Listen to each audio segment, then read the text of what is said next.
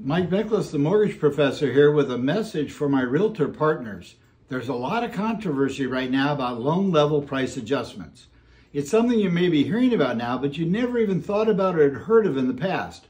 All you really knew, and probably all you really need to know, is that your higher credit borrowers pay less than your lower credit borrowers. So first, the facts.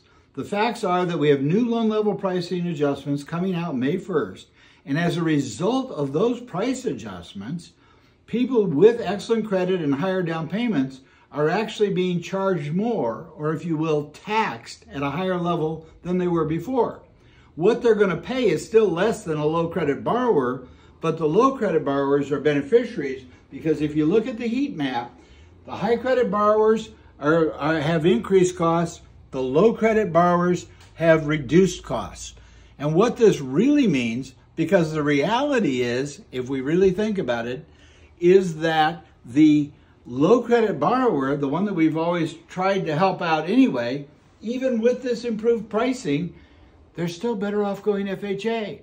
So the end result of this is probably going to be we're going to do more FHA loans for more clients, even with higher credit scores, and only those people that are putting down 10 or 20% down with excellent credit scores are going to be paying this increased tax. Those are the facts. I'm Mike Miklas. Give me a call if you want more information.